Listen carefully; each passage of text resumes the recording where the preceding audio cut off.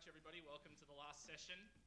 It's been a great conference so far. This session is called the Public Policy Roundtable, but it is really open to all of the speakers and to give everybody who's participated a chance to speak to everybody. We would have all the presenters up, but we've only got so much space. So please don't feel limited just to ask questions to the people here. I'd also like to give a shout out to the people who are watching online. If you do have any questions, please feel free to tweet them with the hashtag BISP2015, and we will make sure they get asked as well. So if you have questions for anybody or anything that's come out of this conference, please start formulating them and feel free to come up to one of the microphones. In the interim, I guess, as the moderator, I'll start, which is my first question, which is to everybody, and please feel free to answer if you feel comfortable, including other people here. We've heard a lot of different issues come up during this conference.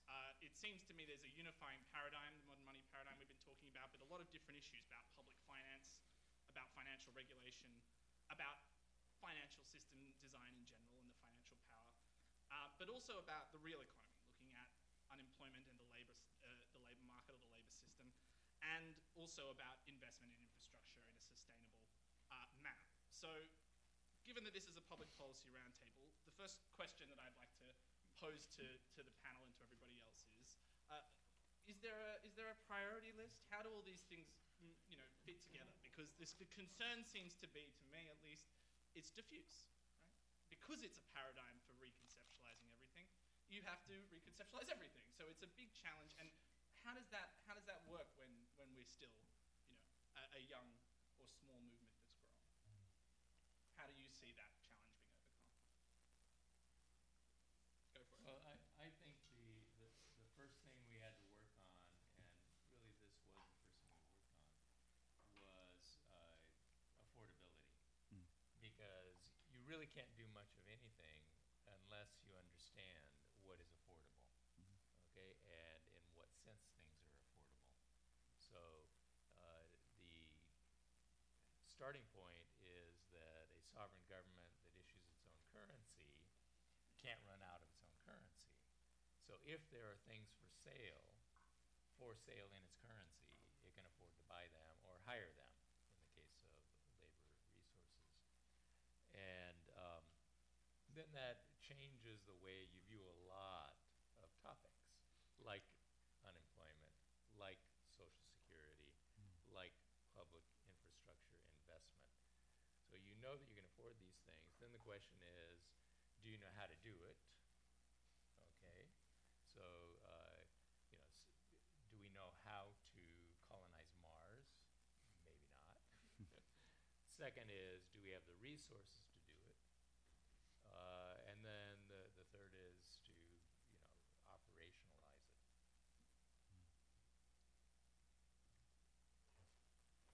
I mean, I guess one sort of add-on I put in there is, a lot of, it seems like a lot of the significance of the new thinking about money is precisely that it's enabling us to kind of free ourselves of the budget constraint problem, right?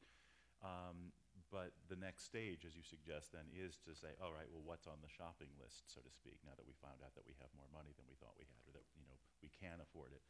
And my impression is that a lot of people are only just beginning to, sort of put that shopping list together, and it might be sort of the next stage is to start prioritizing or start coming up with a sort of a shopping list. But certainly up toward the top, I would think, would be infrastructure renewal, given that the American Society of Civil Engineers has been giving us a C- or D grade for the last 15 to 20 years now, right? It just seems to be getting worse and worse and worse by the minute. So that's surely somewhere up toward the top. A personal sort of bugbear of my own is that, it might be helpful down the road to start encouraging more ownership of firms by people who are working with them. And one way that that's done, of course, is through the so-called levered ESOP plan. But basically, you borrow, the employees actually borrow in order to buy the firm. And borrowing might become somewhat easier, right, once we have figured out that a sovereign currency is indeed sort of indefinitely extensible. So it might become more affordable, actually, to become more encouraging of more employee buyouts of their firms. I don't know if that's really would be considered by the whole nation to be a public policy priority. But in my view, at least, it seems to be pretty important if we can sort of gradually move more in the direction of a society of people who kind of own the means of production that they're using to produce, and not simply wait to be hired by those who own the means of production, whether it be public entities or private. That might be a salutary development. Yeah, just on that, and I'll ask Pavlina to step in a second. I was at a conference a few weeks ago with Stephanie Kelton, and one of the people also at the conference was Gar Alperovitz, who is very prolific on writing about workers' cooperatives. And that was a very, very interesting and fruitful conversation. He seemed quite excited about the potential for synthesis there. But I just want to maybe bring in Pavlina on that, because I know that she's been developing a model for the job guarantee that could tie into, in addition to making it easy to finance, the purchasing of new cooperatively owned enterprises, also to actually just pay for the labor itself. Yeah, I mean, we have multiple challenges. The first challenge, of course, is this mantra that we cannot afford it. That is, it's incumbent on us to reframe what it means to afford something. So, talking about sovereign currency, and the government can always pay for things in its own currency, I think that is somewhat actually obvious if you pause for a moment. There is a huge political sort of resistance to talk about it in these terms, but for most people it's quite obvious that the government issues its own currency. So then the question is about affordability. What can we afford to do, and what can we afford not to do? Can we really afford to have an economy that maintains people in unemployment permanently? Can we afford to have production processes that destroy the environment? Can we afford? So we really need to reframe the conversation. And I kind of liked maybe the way Bernie Sanders was doing it. And we have many deficits. We have deficit in infrastructure, deficit in jobs, deficits in income, deficits in in the communities. Why is the deficit, the federal government deficit, somehow more important than all of these deficits? So I think that we just have to have multi-pronged strategy. You can't just always insist that people understand sovereign money to find the merits of doing a full employment program. I find it a precondition to put in place a permanent program, because if somebody doesn't understand the financing, they will always find a reason later down the line to say, well, this was all well and good, we did it, it worked, but now we've run out of money and we have these other priorities. So for me, it's most definitely a precondition to putting in place policies that are important, that will be long-standing.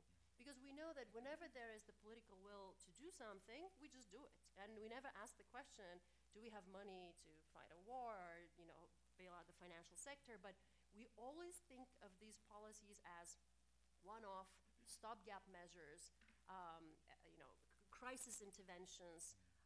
But what we're doing here is we're rethinking the footing on which our economy is built. We're rethinking the permanent role of the public purpose, of how we permanently address the public purpose. So I find unemployment to be a special problem, so we need to have a permanent solution to the special problem. But to talk about preventative, long-term, permanent programs, we need to find the merits in those, on the real merits, and then we need to explain that the financing is going to be there.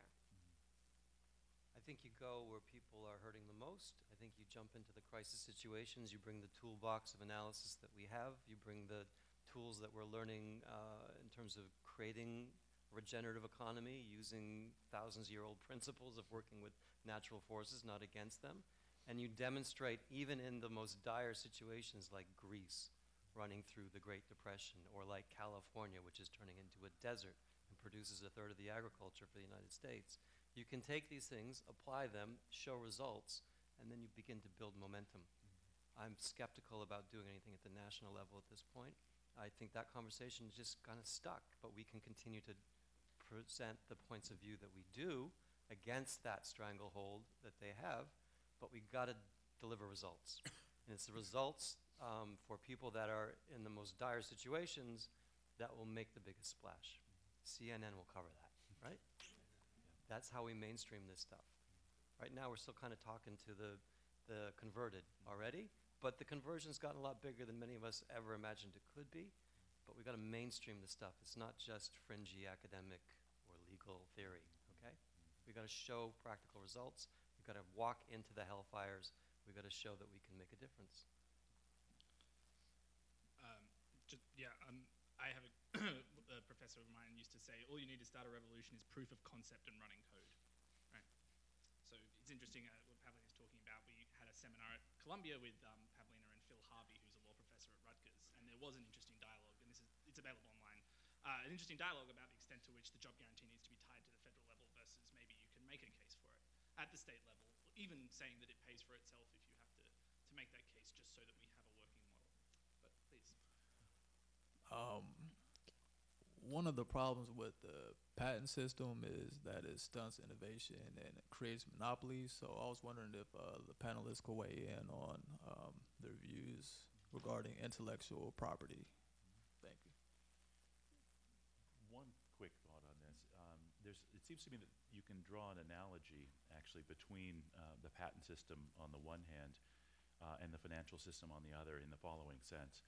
So the classic argument that's always given for this or that austerity measure or this or that regulatory relaxation is that those who supply the capital are going to be frightened away, right? Capital, again, is scarce and it's privately supplied, so you've really got to meet certain conditions that these people who are supplying the capital are going to impose.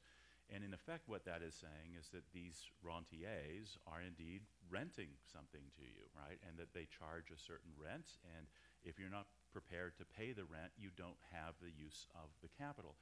That turns out to be incorrect, right? And this is exactly why Keynes called for the euthanasia of the rentier, and there's some other wonderful quotes of his to the effect that you don't really need these people anymore, and that means you don't really have to meet their conditions. The analogy in the case of the patent system and the intellectual property system more broadly, it seems to me, is that essentially the very same argument is made on behalf of it, and it's wrong for an analogous reason, right? So the argument that's always given is that, oh, these people aren't going to invent all these fabulously wonderful things unless you give them a monopoly status with respect to this, or enable them to derive monopoly rents ad infinitum, indefinitely, forever, right? And I just think that's crap, right? It's just nonsense.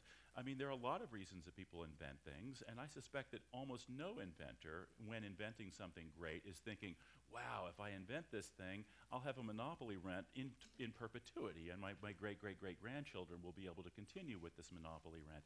I don't think that's why they do it. I think people do it partly because some people actually are other-regarding and actually think it might improve the world. Others who are less other-regarding think, well, there's going to be glory that comes with this. I'm going to be known as Thomas Edison. There's going to be History Channel programs about me 100 years from now or something. There are all sorts of reasons that people do this stuff. So my guess is that if you were to extend the monopoly rent that is a patent for a mere, say, 5 years, or maybe give them a 75% stake in anything, for some shorter period of time, that would be a gracious plenty. Even that might be more than is necessary. But in effect, this is another case where you've got rentiers who you don't really have to recognize the status of as rentiers. We're sort of reinventing the commons here, too. In the old days, we had a commons, people grazed on it. There's the so-called tragedy of the commons. Well, that only occurs when you have people that are only self-regarding. They don't feel like they've got any commitment to the larger community, and you're eroding those social ties because money's starting to take over all social relationships. And so I think there's an argument to be made for getting innovative around common resource management tools. In Bali, they manage the whole watershed, one village all the way up to the top of the mountain. They have long-standing, semi-democratic relationships between each of those villages to do that. We're going to have to rethink those because some of these things are common cultural heritage that we do want to see develop. Tesla's open-sourced a lot of their technology. Well, there's a reason, selfish reason why they're doing that. They want people to develop it and take it to the next level, so they have that whole brand and they have that whole area to themselves. But you can see we're kind of going from the mentality of everything has to be owned by somebody or else it's not going to be appropriately valued and efficiently allocated and used to, you know what, for thousands of years human history had common property. We knew how to manage it. There's still some cultures that do. What can we learn from them and innovate in terms of managing common resources that may be intellectual capital or other forms of intangible capital? So just on that, one name that probably be worth mentioning mentioning is Eleanor Ostrom, who was the only woman to ever get a Swedish banking prize, and that was on commons management. And I actually did my master's thesis on the intellectual property and the MMT view together, and I was looking particularly at copyright, but both copyright and patent in the US Constitution, at least, are framed under utilitarian terms. It's designed to promote the progress of the arts and useful sciences. And if it's not doing that, or if there's a better way to do that, the justification falls away. Although today, if you ask most people, they wouldn't frame it in utilitarian terms. They frame it in moral ownership terms. I made it, it's mine, I own it. Right? So there's a profound cultural shift that seems to me to need to happen. But when you can invest, a lot of artists and inventors, I think like Bob was saying, don't do it necessarily just for profit. I was a music teacher, and I know a lot of musicians, and they just want to not starve and make music. You know, we don't ask where the electrons that flow around a copper wire come from when you spin the wire. They just flow, right? So human creativity comes naturally out of the desire to interact with people and to make things. So it seems to me that once you remove the monetary speck from people's eyes, you can start having a very different conversation about intellectual property, at least, because unlike other commons, when you take from intellectual property commons, you're not taking away from anybody else. So one of my law professors, the same person who was talking about free software, says the great moral question of the 21st century is when you can press a button and give everybody access to all culture, all information, all art, all science, at the cost to produce the first version of it, how is it ever moral to exclude anybody? Right? And what the modern money shows is you can afford it. The answer is, well, if we're going to run out of money, maybe we have to do this thing in the interim, but we don't. Any other questions?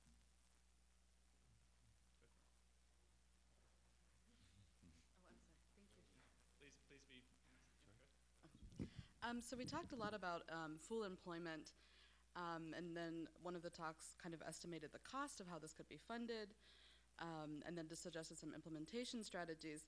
And so my question would be that if we assume that employment isn't the solution for many different groups, it's part but maybe not complete, and we can see this from the profound wealth gap, not just profound income gaps between women and different racial groups. So what additional mechanics could be added to the full employment strategy, or what supplemental programs would need to be in place? And then I had a second question as well. So we had talked about the ideal way would be to have the federal government jump in and support these efforts, but that there's this extreme lack of political will at this moment in the federal level. And so someone had suggested the idea of public-private partnerships for launching some of these things as demonstration projects at the local level. And then I would ask, since the ideal and aspiration would be this public sphere that would support this, how would we handle those demonstration projects that are public-private in such a way that the value of the public is not pushed aside and we don't end up contributing to this privatization of the public and the devolution to the private of public roles and responsibilities? Thank you. On the types of programs that we envision would be necessary, we don't argue that the job guarantee is a panacea for all social ills. You know, we just consider it to be an essential part of the safety net and the way the government stabilizes the economy. We consider it to be a better macroeconomic stabilizer. But clearly, it's a voluntary program, and there are very many reasons why certain people will not be working, cannot be working, should not be working. Income support of various kinds would be necessary to complement the social safety net. So, you know, I favor a universal child allowance. This is a, common sense program.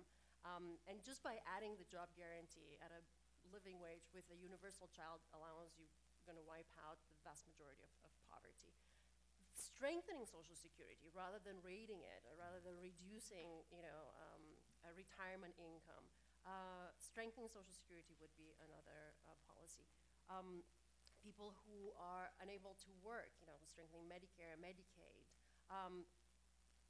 socializing other expenses, like those for education, for transportation, like that is all part of income support programs.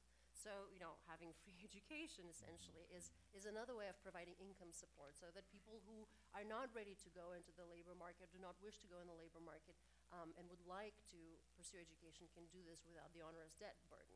So I think that, a good combination of income and employment support is kind of the safety net that I would like to see.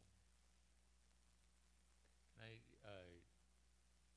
say something about the second question? So, you know, it's sort of easy to get very discouraged about the place we find the federal government and our elected representatives. But on the other hand, in the aftermath of the global financial crisis, a lot of people know that there's something wrong, especially with the financial system, okay? And so we've had this outpouring of a variety of proposals. So debt-free money is one, positive money is another, nationalizing the Fed is another, greenbacks is another. So a wide variety of things are being proposed by a wide variety of groups, and it's global. Some of these groups are actually being more successful in the UK than they are in the United States. So I think that there is some pressure coming from the recognition that there's something wrong with money.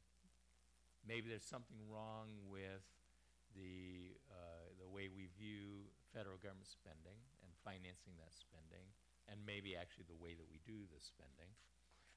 And there's something wrong with Wall Street and bailing out the banks who have gone back to doing virtually exactly what they were doing before the crisis, maybe a little more focused on student loan debt, credit card debt, instead of housing debt so far. But eventually they're going to get back to the mortgage-backed securities. So, and the good news is we're going to crash again, and probably soon, okay? So the second time around, people already are upset, and they're going to be even more upset when it crashes and they lose another 5 trillion of wealth and 12 million jobs. They're going to be very upset. I don't believe that the next bailout is going to look like the last one. I think that people are going to demand something different, and so the opportunities are going to come. So I'd echo Randy here too. I think that's exactly right. I mean, and just to give a little sort of recent history perspective, I mean, I've been sort of obsessed with unjust inequalities since I was a student, and it was inequality and its moral significance has figured into a lot of the stuff I did as a student and then what I've done since then. And for years, as when I was a student and when I was a new academic, I was told, well, you really can't go anywhere with that because you're going to be accused of engaging in or fomenting class warfare. And I would always say, well, why is it that the defenders are the ones who are accused of the class warfare, you know, rather than the original aggressors, right? The ones. But it didn't matter. People would say, well, you know, good luck with that. And the first stuff that I published as a legal academic was on inequality and how to determine which inequalities are actually ethically problematic and which ones are ethically permissible. You know, basically how to theorize justice.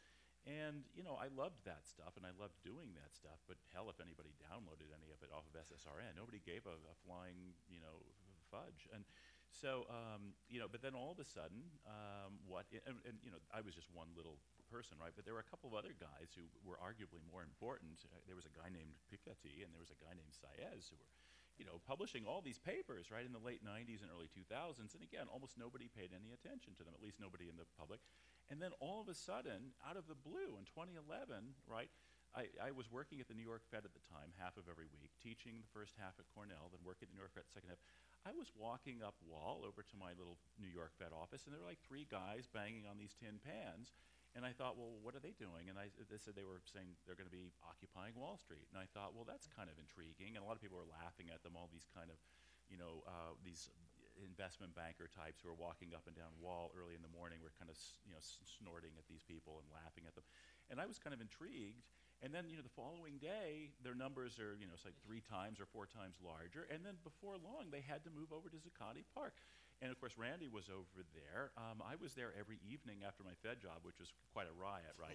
I'm leaving the Fed, I'm dressed in a suit, but I would actually camp out in the evenings over at Zuccotti, trying to sort of figure out what's going on here. And it was really clear that these guys had tapped into something, that all of a sudden, and you all noticed, no doubt, it became respectable overnight to talk about inequality. And then what happens last year, right? The runaway bestseller is by that obscure Piketty guy, he's a total rock star, just because he writes a book about inequality. So I think that the times really have changed, and largely for the reasons Randy was mentioning, and I'm as optimistic / pessimistic as he is about where things are going. I suspect the next crisis is coming soon, and the reaction next time is going to be much more, I think, memorable and enduring. And I think it's going to be, we're not going to go back to business as usual. Relatedly, whoever would have guessed in a million years? I swear to God, 3 months ago, when I would have told you that, oh, Bernie is going to be a nice fringe candidate, and at least he'll pull Hillary at least a little over toward the left. I actually now am convinced he's going to win. Now, you might think I'm crazy for that, but I actually do think he's going to win. I think he's going to win the nomination, and I think he could very well win the presidency. And again, for 3 months ago, I myself wouldn't have said that, right? I just would have said, I'm glad he's doing it, but he probably won't win. But now I actually think he'll win. And who would have guessed that Donald Trump would become, would hasten the destruction of the Republican Party, which we knew was going to happen anyway, on demographic grounds, if no other grounds. But it was clearly engaged in a long-term, protracted suicide, the Republican Party. But Donald Trump has accelerated the suicide of the Republican Party, and it's going to be gone in about 6 bloody months. It's gone. And so that's changing everything, right? And so I wouldn't discount the capacity to get some real change, even at the federal level, as readily as some people are. Now, again, I'm probably metabolically optimistic. But, I mean, even I am more optimistic now than I was as recently as 3 or 4 months ago. So I wouldn't discount that at all. I think we ought to be pushing for real fundamental change, because I think it's more possible now than it's been since the New Deal. And it's probably even more possible now in some ways than it was during the New Deal era. People forget how hard won the New Deal itself was, politically and legally. And on best-selling books, who would have thought Graeber's book? Yeah, the history of debt. Yeah. Was another bestseller. Yeah, huge bestseller. People are still talking about it. Just on the inequalities, one other thing we're trying to do is recapture the financial system, retrain it to what its original purpose supposedly was, which is financing productive activity, and building local ecosystems of finance that can support local businesses that are regenerative economy oriented. So we've got things like crowdsourcing, crowdfunding, right? Democratizing finance, putting it into entrepreneurial activity. And I'm not trying to glorify entrepreneurship. That can be a source of inequality as well. But to the extent that the main task of finance these days in corporate America is to issue debt so corporate titans can repurchase stocks, drive up their share prices, drive up their earnings per share, artificially inflate their results, right? This is totally fraudulent, what we're doing here. And create a Ponzi scheme, essentially, because there'll be a Minsky moment out of this. There's no income streams being generated off of that debt build up on the corporate side. To the extent that we can do things like credit unions, crowdsourcing, crowdfunding, direct public offerings are now occurring that democratize the issuance of equity. This changes the whole nature of the game and maybe allows more people to bootstrap their way up, or at least to rebuild local economies that have been hollowed out by Walmart and McDonald's and all the rest of it, which we're now pretty much sick of and done with, right? By the way, quick clue. So Graeber and Piketty, who nobody was paying attention to until relatively recently. I suspect the next one might be Bill Lazonic on the share buybacks, right? I bet everybody will know his name at some point very soon. But at the moment, he's still kind of regrettably obscure. But look him up, William Lazonic. All sorts of great stuff on share buybacks. And in the UK, at least, Mariana Mazzucato, who Randy was talking about last night, is already a bit of a rock star. She just got appointed to Jeremy Corbyn's advisory panel, but I think her name is certainly still on the rise. Definitely. If I can add just a few things, we had an event just recently as part of our Money Network, Modern Money Network, on crowdsourcing machines, and one of the things that we looked at was participatory budgeting. So at the local level in New York, they have about $20 million of the New York City budget, where they have a thing that looks like a ballot, but instead of people's faces, there are projects with rough amounts of those projects, and people vote on how they want. So there's a way to take the public financing and tie it to democratic participation. There's also, with what Rob was talking about, a number of lawyers going back decades, but perhaps most popularly recently is Larry Lessig talks about voting vouchers as a way to deal with campaign finance. So rather than trying to turn back the clock on a lot of the Supreme Court case, I'm blanking, Citizens United, instead using the power of money and saying more money can beat big money. Bigger money can beat big money, and public has the biggest purse of all. So the model is to give people $100 or $200, and any candidate that accepts that money can't accept super PAC money. And then you do that, and then you also leverage that money. So you leverage it 6 to 1 with the public purse. So you can democratize campaign finance using modern money principles, or even without modern money principles if you want to. And similarly, Dean Baker has proposed this with copyright or copyleft. So you give everybody a certain amount of money. You call it promoting the capital development of the creative or the intellectual commons. And that money can be used to pay artists and people to produce creative works, as long as the works are released under a copyleft license, which means that everybody can access it, without any exclusion of property. And on the last question about infrastructure, what Rob was talking about with finance, we also have payments revolutions going on. We haven't talked about it here, but if you look at places like Kenya, they're not building the banking systems that you see here. Once upon a time, banks looked like safes. They were big and safe because it was where you stored your money, right? Now banks are glass because it's all about transparency. But if you go to places like Kenya or the Philippines, a bank looks like this, right? That's a bank. This and some software is a bank. And the infrastructure costs are massively low, but also the power to democratize and to change the way that game works as a result of that. You study any successful revolution, and it's a matter of building parallel institutions that do the job better than the old institutions, and where people have more fun.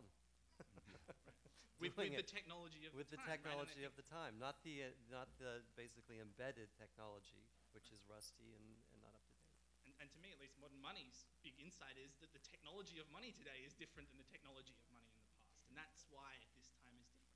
Go for it.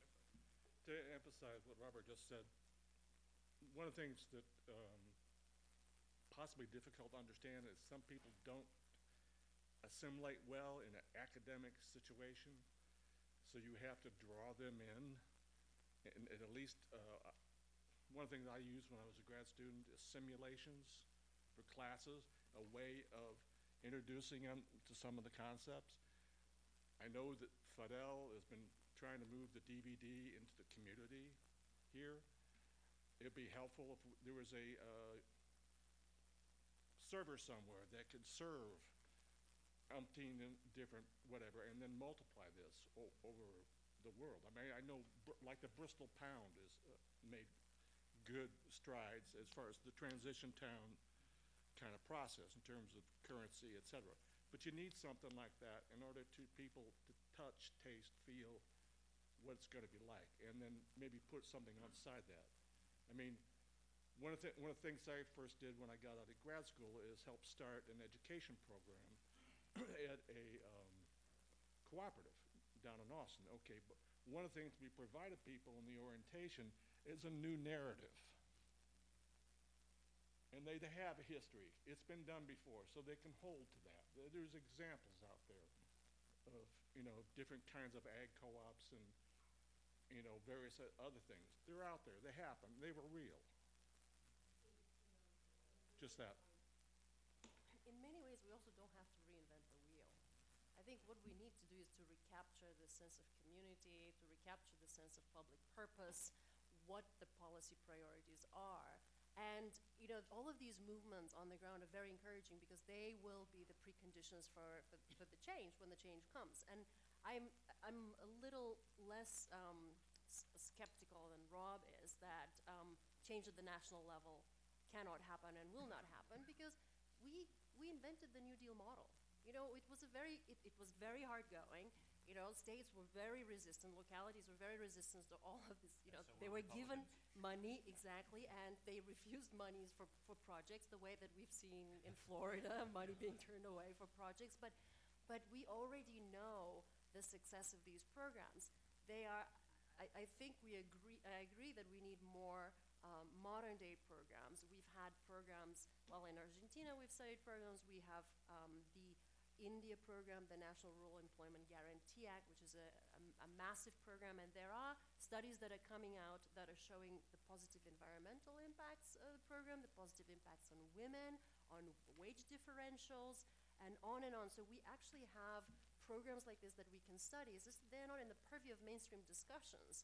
We have, in the United States, have had a very successful youth entitlement program in the 80s. Very successful, where jobs were guaranteed to youth, full-time jobs during the summer, part-time jobs during the school year. And that program demonstrated that the problem in the inner city wasn't loss of human capital. The problem was lack of jobs and discrimination. And when the program was put in place, it actually reduced unemployment of black youth by 30%, doubled employment, eliminated the differential between white and black unemployment. But then later it was reformed from a guarantee system to a slot system, and gradually it was phased out. We have experiments that we can study that are both local, that are national. And we don't need to reinvent the wheel. We do need to rethink the modern needs, because clearly the needs of the 2000s are different from the needs of the 30s. And so in that way, we kind of have to fit the jobs to the people and the environment and the community needs. We did have a bunch of questions from the earlier session. Maybe we should say a few things about those. And I'm starting to, like my memory is fading, but there was one of the questions, the first question that was posed to us is, where do you see infrastructure investment in the job guarantee program? I have a somewhat different view of this than I don't know, maybe my colleagues here. Infrastructure has to be done, right? This is not contingent on whether we have unemployment, whether we have recession or expansion. Like the maintenance and the investment in our infrastructure is not a cyclical thing. So we need a commitment to that strategic policy priority, rain or shine. And also, I don't like to see infrastructure as the kind of public works that deals with unemployment. Surely it will produce great many good jobs and this multiplier effect for many years to come. But we need to be thinking about an employment program that stands on the ready to provide jobs to people as needed. You don't build a bridge just because you have mass unemployment, or not build it just because the economy is doing well. So that's the question number one. There was another question about wage subsidies. It was, I think the question was, why not, how do we see the government's participation in these public-private partnerships in subsidizing private sector employment? And I think the answer to this question is that, again, the private sector moves to a different drum. It has profit priorities. And there are studies that indicate that private sector actually replaces labor. It doesn't increase net new employment because of the subsidies, but actually tends to subsidize already existing employment. And so, again, there may be various reasons why you may want to subsidize a certain private sector industry, but it's not for reasons of securing full employment over the long run. You may want to encourage this particular sector. So that's why we consider the job guarantee to be a superior way of number one, ensuring full employment, but number two, it has the added benefit of establishing a true minimum wage policy, right? A wage floor. And we know this because we've studied both in Argentina and in India. We see the impact of that minimum wage. People who are hired away from the program into the private sector are paid a premium over that base wage. And at least in the case of India, there was a study that was done on, again, male and female wages, and the pay gap was narrowed as a consequence of this program. There was another, one more question, I'm just, ones that I remember, on military jobs, right? That the government is already an employer because it creates all these military jobs. I think that the answer to this question is that bank sector jobs are government jobs, right? The private sector jobs are government jobs. We have bailed out a financial sector that was in collapse. We subsidize private sector innovations through all of the DARPA projects. This is the Mariana Mazzucato argument, where the government puts in place the investment that then gives rise to various private sector initiatives and employment. So in many ways, this is a flawed dichotomy. The private sector somehow does something here without the role of the government. where the government underwrites so much of private sector activity. And so this is sort of the final piece. They just need to provide jobs for everyone. There were We had a space race in the 60s. Why can't we have an Earth race in this decade? We've done public infrastructure in this country since day one. Canals, railways, highways. This was all publicly subsidized, highly public investment oriented. Why can't we do it again? We have the technology. We just don't have the money. Come on, guys. This is crazy.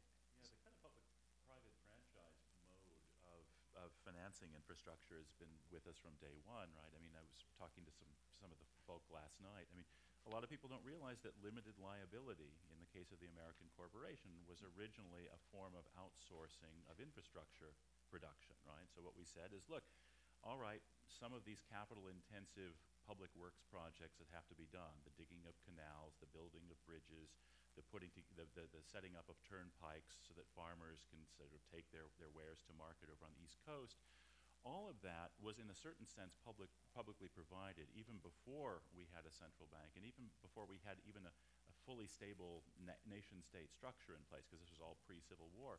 So what we did is we said, all right, look, if some of you people who do have private capital, some of you rentiers, will make it ready, make it available for the provision of infrastructure, we'll give you limited liability in the sense that if the firms that you're financing go bankrupt, creditors of those firms won't be able to tap your private assets, but you only get that limited liability insofar as you are financing a firm that sticks within this very narrowly defined purpose, building this canal or building this bridge or what have you.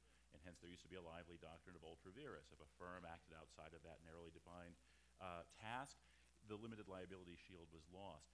So even stuff as familiar as limited liability that now is just taken for granted on the corporate law landscape was really originally part of a kind of public-private partnership arrangement pursuant to which the public was acting to kind of steer private investment into socially productive channels. We don't do that anymore, but there's no reason why we can't do it again.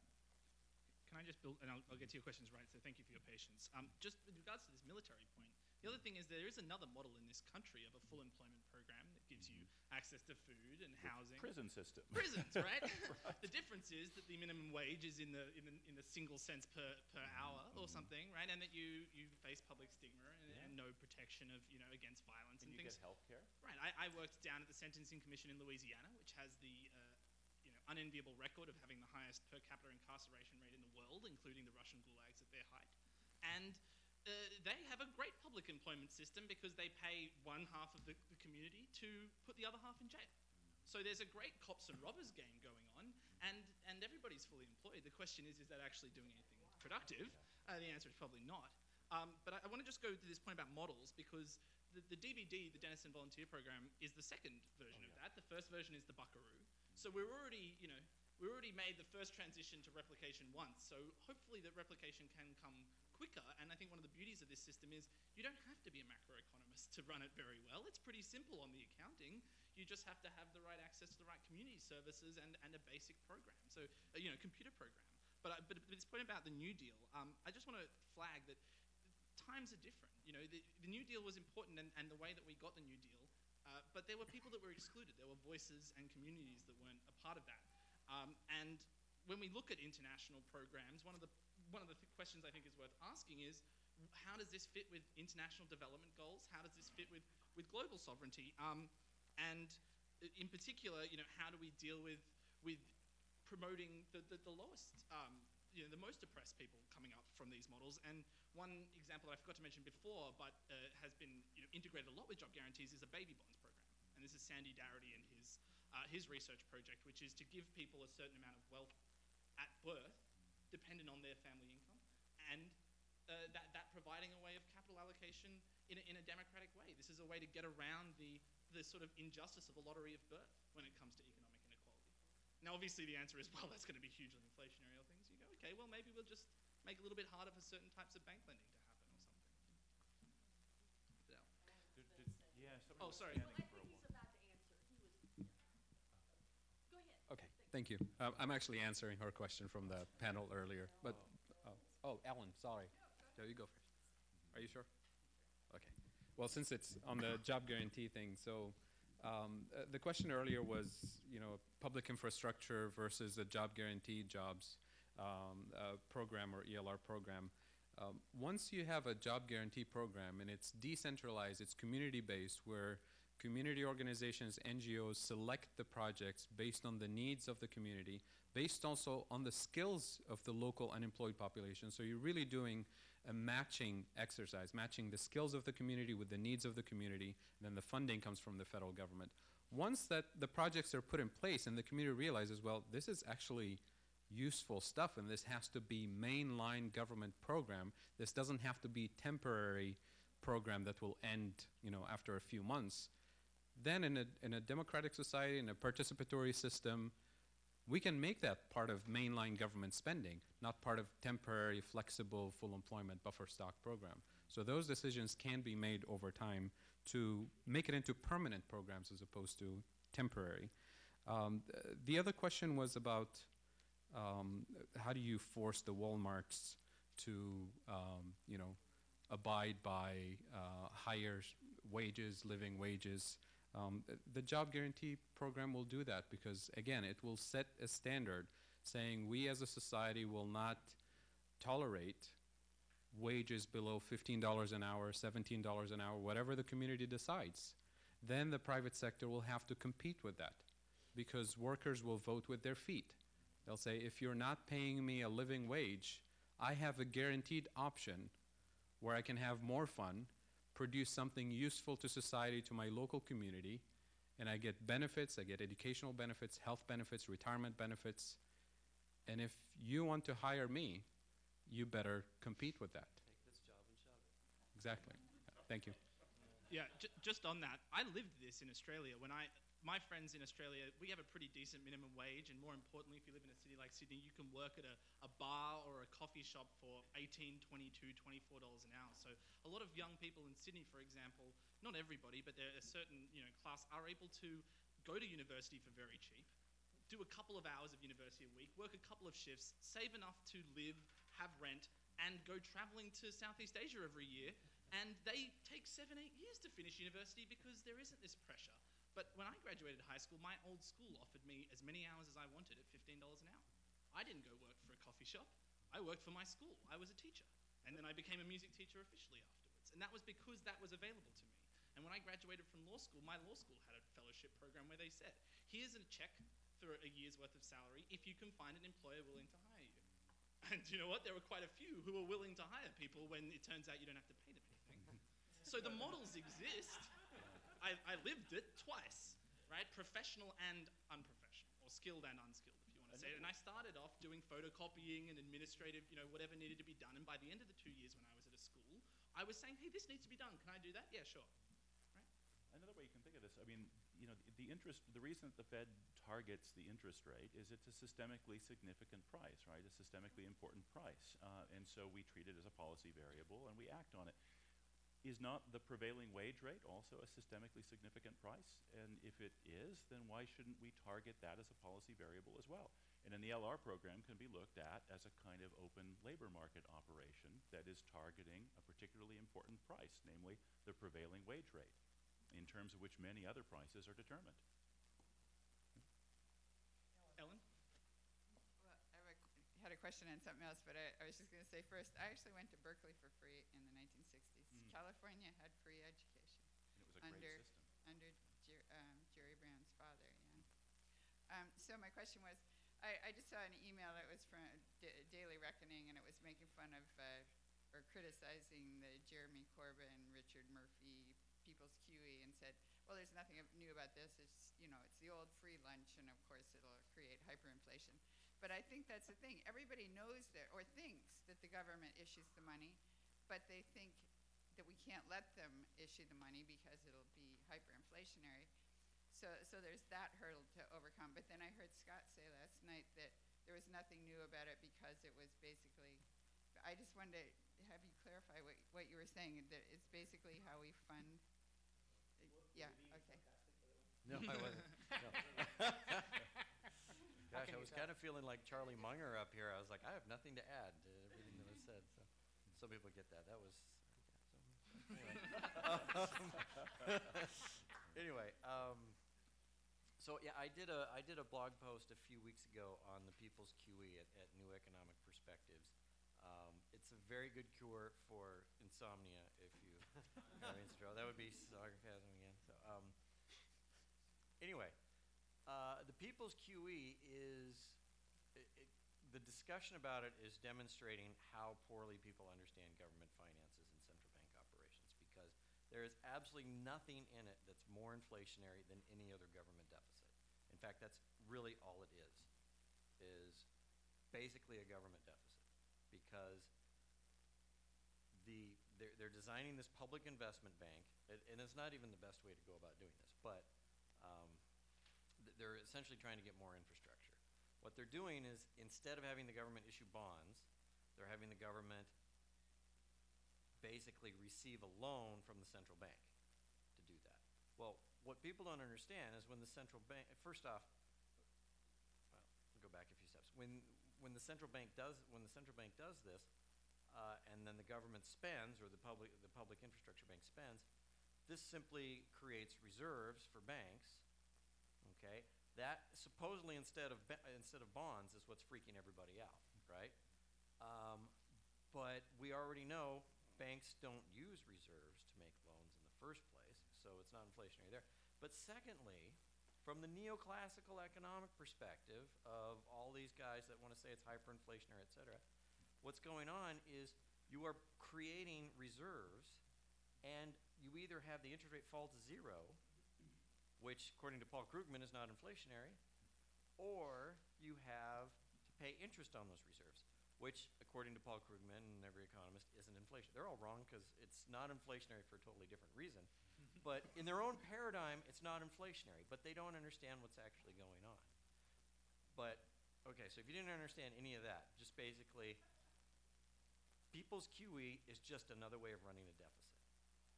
It's going to have the exact same effect. It won't be any more inflationary than if the government just ran a deficit for that spending. Can I clarify one question about Ellen? Matt Forstater before talked about creating jobs that aren't motivated by the profit motive. But if we're talking about jobs that produce goods and services that aren't even priced, aren't even sold, but just given away, so how does that affect the relationship between purchasing power and inflation in terms of things that can be produced for sale? So people at least have to put in the effort to work, and then you hope that they're going to provide things that the community wants and is able to use, which builds support for the program. But the response I would give to people who make these arguments is much simpler. Okay, so we've seen Japan running the biggest budget deficits in the world for a full generation, and they still have deflation. So it cannot be true that budget deficits automatically cause inflation. Okay? Now we've had the UK and the US running huge budget deficits since 2007. Again, no inflation.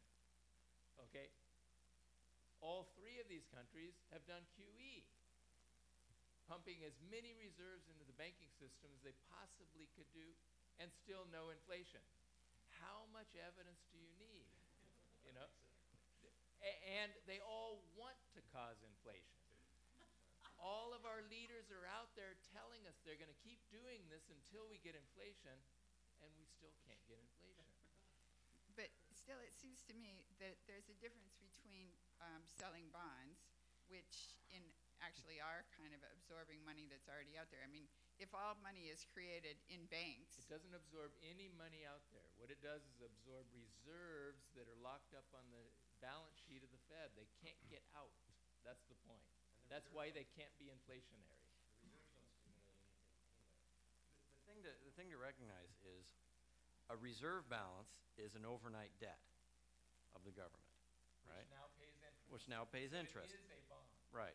Versus a T-bill, which is a 3-month or a 1-month or whatever. So somehow issuing a 1-month overnight debt is a lot more inflationary than issuing a 3-month debt. And that's essentially the argument they're trying to make, which is false. Can I just clarify a question, though? I mean, looking about the sustainable investment talk, we have a lot of different projects that could be done. If you put $1 trillion into solar panels, right, and those solar panels were just installed. They weren't sold, they were just given away. That $1 trillion is now out there in people's pockets. And presumably, if there is jobs to be other, private sector demand and things, it's going to absorb that.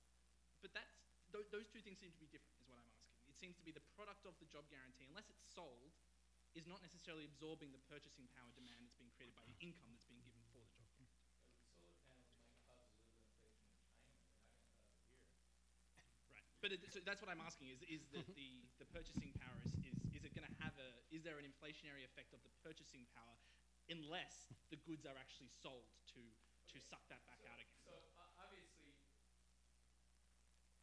answer this precisely is extremely complex, because first we have to estimate how many people are likely to take up the offer of a job at the wage. So again, we got to establish a wage, okay? But the estimates are that we're talking about probably 1% of GDP. At the same time, we're going to be reducing some kinds of government spending that are probably as inflationary, maybe more inflationary, which is that we're offering unemployment compensation, we are hiring police to police them, then we're running prison systems and all this stuff, okay? So we're going to be reducing spending there, reducing crime and so on, okay? But let's ignore that for a second. So we've got about 1% more GDP. Could our economy possibly handle an increase of aggregate demand of 1% of GDP without getting hyperinflation? I mean, it's a ridiculous argument, right? Now, if we were talking about, well, we're going to hire 100 million people and we're going to be ramping up aggregate demand by 30, 40%, possibly. In which case, then the answer is, we'll have to do something to fight the inflation, which is what we did in World War II. We did rationing, we had wage and price controls, and we kept inflation down even though we doubled GDP, okay, and had the budget deficit of 50% of GDP. We still handled the inflation from that. You can always raise taxes. And you can raise taxes. Also, if someone makes this argument, first, the inflation is from too much spending, but then it's also inflation because we're giving stuff away instead of selling it, which would be increased spending. Yeah. Because a lot of times when people are talking about the inflationary effect of government spending, they're really thinking, what's my dollar worth? Like, what are these dollars in my pocket worth? So here's how you think about it. The dollar comes from the government. The dollar is it's a monopoly issue. So the government has the responsibility of setting a conversion rate for the dollar, of setting a price for the dollar. And that's what essentially the job guarantee does. It sets a conversion rate that $10 emitted into the economy will be worth 1 hour worth of labor. And so there are various sources of inflation. The economy moves in various ways. There's private source, there are credit, speculative sources, and foreign forces of inflation. The question is, the government itself, are they a source of inflation? And the way the government spends today is it sets some budget, and then it says to the private sector, sell me some stuff, but you set the prices, and the private sector decides to set prices. If there's deficient demand, the prices are lower. If there is strong scarce resources and strong demand, the prices might be higher. But the government does not set prices. But you have another way of spending. You say, I will pay for labor at this conversion rate, and I will tell you exactly the dollars that I put into the economy, what they're going to be worth. So when the economy is shrinking and the government is increasing its stimulus, it's not causing inflationary forces. It's spending exactly, the dollars that they're spending are worth exactly the many hours that they say the dollars are going to be worth. And when the economy is experiencing inflationary forces from private sources, the government sector shrinks. So the government is an anti-inflationary force. So here we are trying to answer the specific question of whether the government is a source of inflation, and how do we structure spending in a way that it is anti-inflationary. All right, I'd love to actually build off of where can I just say one quick thing Pavlina's about the job guarantee anchor? And I know I love talking, I'm sorry. But I say to people, if you have a job guarantee, it's sort of like having a hand crank machine that anyone can use, And however much you crank the machine, that's how much of the real output that the dollar is valued. So, you know, if it produces 1 joule an hour, then your $10 is worth, at very least, 1 joule of energy. And then if you go and buy a soda for $5, you know that the soda is worth 30 minutes of your time. Right? So it's sort of, if not a real labor theory of value, it's counterfeiting essentially a labor theory of value within the context of the job guarantee. And the beauty of it, from a democratic perspective, is everybody's labor is worth the same. Whether a school child or an adult, they can all know that the soda is worth 30 minutes of their hand crank time.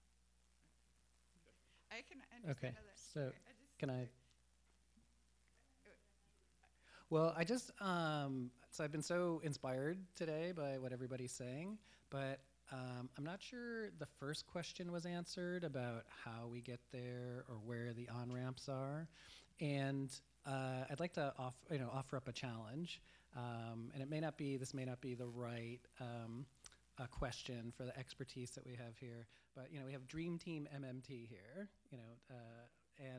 but I think what the story that we need is maybe not a macro monetary theory, but a micro or even a nano theory. Like, what's the story of the one person who gets a job and is able to earn revenue? And then inflation becomes irrelevant because when your revenue is rising faster than your expenses, you can save and you can invest. And that mom who gets the job or the extra job can then spend money on their kids or their kids' education, which then causes a ripple effect of that education to break the cycle of poverty.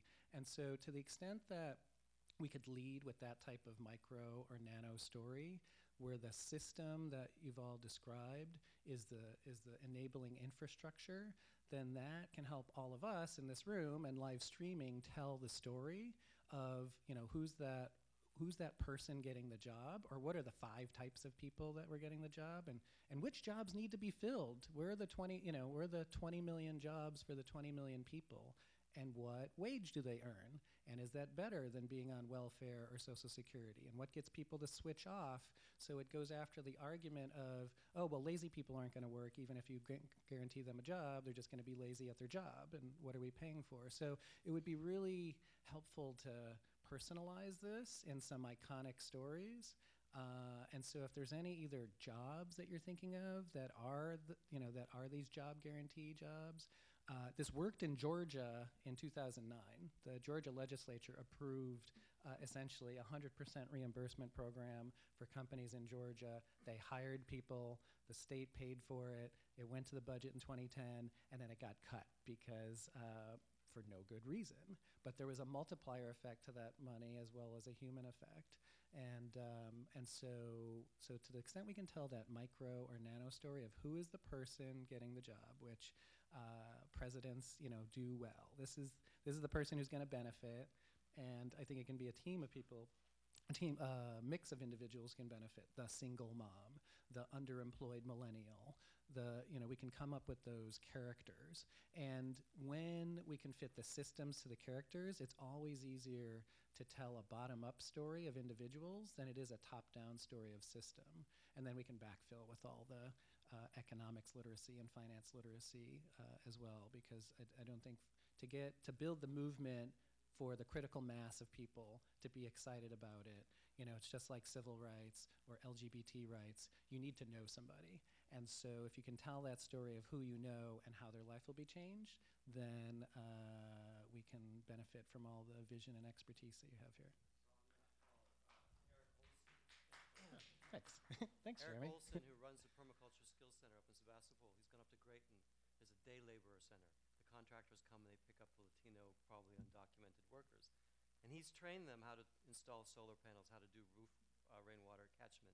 And they've done it to the day laborer center. So when the contractor pulls up, he goes, "What is that up on the roof there? Did you guys do that?" And they can advertise, "Hey, now we have the skills." So what if some of this ELR money, this job guarantee money, was involved in that training and in that supply acquisition to get those things done?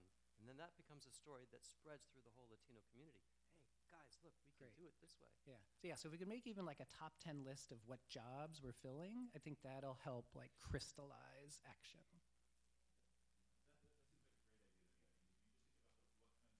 Campaigns have been successful over the last 30, 40 years, right? I mean, everybody remembers Reagan's welfare queen story, which was false, but the anecdote ended up getting a lot of traction, and that was everybody's conception of the welfare system after that for ages, right?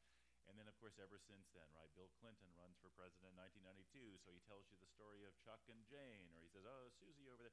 And then every, of course, State of the Union address involves like 3 or 4 individuals who they put up there in the balconies. Exactly. And you see Frank up there, he saved his life by throwing his body onto a hand grenade, and he saved her.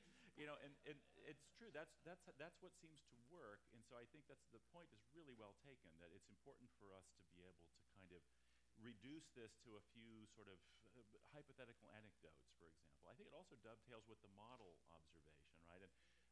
And so again, I'm going to add my voice to Rohan's and shouting out about Fodl's course and about the way it's done over at UMKC as well. If people can actually experience this stuff tactily, then they can actually appreciate it more. But I think your anecdote story too about actually envisaging individuals who benefit, or even just groups of individuals who would benefit in particular ways, I think that's going to be immensely helpful. Yeah, and we all have phones, so we can all interview people, and then we can share it via whatever hashtag. So it would help to build the texture and the layer of what this means to real people. Because I think real people are primed today, like you said, about whether it's Bernie or Trump, people are primed for a change. So the more we can make it specific, then the more we can implement the great ideas. Right. We need like Thanks, a Humans of New York for the job guarantee, right? Yeah, I mean, with the youth guarantee that Pavlina's employed, one of the things about the psychology there of laziness, you know, when I was working in criminal justice, one of the pillars there is when you start with youth justice, people aren't really as inclined to call young people evil and lazy criminals, right? They're kids. Let's give them another chance. And right now, the youth unemployment rate around the world is horrific. So, you know, if you can't get a universal one, but you don't want to make it local in a sort of sector-specific sense, you could just say anyone up till 22, you know? And who's going to call an 18-year-old lazy rather than say these people need a chance to become part of the economy? That's another strategy, by the way, that's worked well since the early 90s. You might have noticed one of Clinton's sort of master strokes was every time he tried to introduce some new social policy, they would start it as a family thing, right, or for kids. And then the thought was that you can gradually radiate outward from there, kind of in an incremental fashion. And we've talked about public education. I mean, one of the big problems about universities is the whole theory is geared towards an end result that doesn't exist. Mm-hmm. You go to kindergarten so you can get into a good high school. You go to high school so you can get a good college. You go to college to get a good job, and then where's the job? It doesn't exist, right? It's a cruel fiction. It's a promise that isn't kept, and we can just slot this into the end of that story and say, hey, look, here's the promise that we made.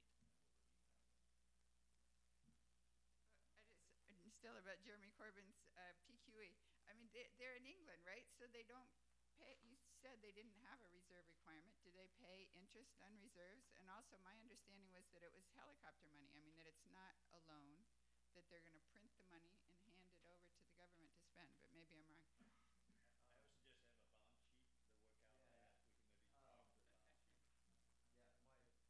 Yeah, I suppose in the interest of time, my blog post does all the balance sheet transactions and walks you through, and deals also with the separate issue that is freaking out a lot of people, which is the so-called central bank independence and the threat, which there isn't a threat to central bank independence from that, or what people call central bank independence. Their administrative discretion to set interest rates on the overnight rate, right? That's right. So anyway, we'll leave it at that. Two questions that really come out of what Robert said in the last few minutes. You talked about the family jobs spreading out. What place could universal public service have in this program to, number one, have access perhaps to a military draft, which might reduce our military incursions, access to medical training, which would help with our growing medical situation, infrastructure problems? Does universal service, which is existing around the world in other countries, have a role in partially building up economic action?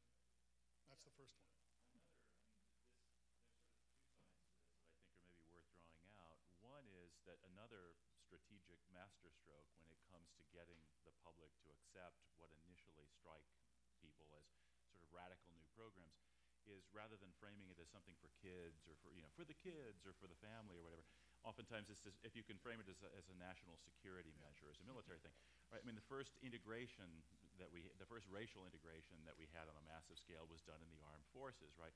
And the first cradle-to-grave sorts of insurance programs that we had were offered to service members because they had paid their debt, or they had done something for us, and so now we owed them, right? And even widespread publicly supplied higher education was initially justified by reference to Sputnik, right? The Soviets sent Sputnik up in 1957. Oh, God, we don't have enough engineers. How are we going to compete with those communists who have such an inefficient system? Oh, well, maybe we should offer sort of socialized higher education, too, just like they do. We also had the GI Bill. Right, and of course the GI Bill. So often when it's framed in those terms, I think you can actually make it palatable when it's otherwise maybe not. And so I think that the idea of introducing some kind of universal national service that is not just military, but that takes other forms, I think that's a great one, right? I mean, it seems to me that would be one way to make this happen, because you could say, all right, look, in return for this, you're going to receive these various public benefits, and now we can actually frame it as paying you back for the service that you provided, that we conscripted you into providing. Any job that is created by that also has a follow-on to other jobs that build around it. So it I think, could be much, much bigger. The second thing you mentioned a while ago is the charters of corporations that over the years were gradually eroded away to the point where it's now just make a profit. And I've heard a couple of times today, we've got to do something about Citizens United. I tried to make the point yesterday that Citizens United is a symptom. It is not a cause. It is a symptom that was created because we had corporate personhood from 1886 and money as speech from 1976. Unless we do away with the underpinnings of the power that corporations have, which is something we can do, everything that we try to do runs into that block of corporations saying, I have first, fourth, fifth, sixth, seventh, 9th, and 14th Amendment rights as a person. You can't do that to me because it violates my constitutional rights. And the range of activities that are affected by this fact is enormous. It's sort of underlying everything else. And then we have ALEC that produces all the state legislation that goes against the interests of the public and for the interests of the private sector. I hate to be a broken record, but I don't hear anybody going behind this of what do we do about reducing the influence of corporations. We are not going to get campaign finance reform so long as all of our legislators depend on the money they get in order to be elected. They're the ones that have to vote on something like that unless we get a constitutional amendment through the people, which is what I'd like to see us do. Thoughts on that. I mean, first a narrow point and then a broader point. I mean, the narrow point, and this goes back to something that Rohan said as well, I'm all in favor of more public financing of elections and giving out vouchers to candidates and the like. But, I'm also a little uncomfortable with that because I think it gives a free pass to somebody who's being ignored here, and that's these media companies, right, these broadcasters. In my view, this is another case of a public resource that people generate private rents off of. We used to have a doctrine that the airwaves belonged to the public, and all of these broadcasters who were using electromagnetic spectrum had to pay the public back for the use of that spectrum. Now, we don't make them do that any longer. We basically, in 1996, gave away those pieces of spectrum. We no longer... That's part of the corporate personhood. Right, yes. And so we didn't charge them for that. And meanwhile, we allow them now to charge us rents to engage in the bloody self-governance project that we're supposedly engaged in as Americans, right? I mean, we have to, in order to make informed decisions about who's going to be representing us, who's going to be governing in our name, and so forth, we have to hear from these people, and we have to have actual discussions and conversations among them, not sound bites. So what do? Instead, we say, well, you know what? We're going to basically make our sort of deliberative democracy dependent on people paying private rents to other people who are occupying what is a public resource in the first place. So first of all, I think we ought to reclaim that public resource and stop giving these broadcasting companies essentially a free ride, basically, enabling them essentially to capitalize on and earn private rents on our own government, our own deliberative democratic process, our own self-governance project. That's the sort of narrower point. The broader point, I think your point is very well taken. I mean, the idea of corporate personality initially was viewed as itself an extraordinary privilege. And the idea was you have to be able to segregate firm assets on the one hand from firm constituent assets on the other hand, so that we know that basically creditors of the company know that the company's assets are not going to be attachable by creditors of the constituents of the firm, right? It was an asset segregation rationale behind this. And this was viewed as an extraordinary privilege, an extraordinary thing at the time. And again, we only provided it, only conferred it in return for these firms doing something that was considered to be a public function, namely the building of infrastructure. But at this point, we don't need them anymore for this purpose, right? In other words, capital isn't scarce in the relevant sense any longer. We don't have to come up with all of these privileges in order to get the rentiers to make their money available to build infrastructure. We can do it ourselves and we can do it directly. And so in my view, we should re-examine the entire panoply of corporate privilege, beginning with corporate personality itself, with a sort of asset segregation that takes the form of limited liability on the one hand and corporate personality on the other hand. Those are two sides of one coin. We should re-examine those because the entire premise on the basis of which we conferred those very extraordinary privileges in the first place is now gone. There is not a capital scarcity, and we don't depend on 100 rich people in the colonies of Pennsylvania and New York to provide the working capital that we need in order to build our own infrastructure. All of those days are completely gone, and so I think we can re-examine the whole corporate system from the ground up, including separate personality. Okay, so real quick.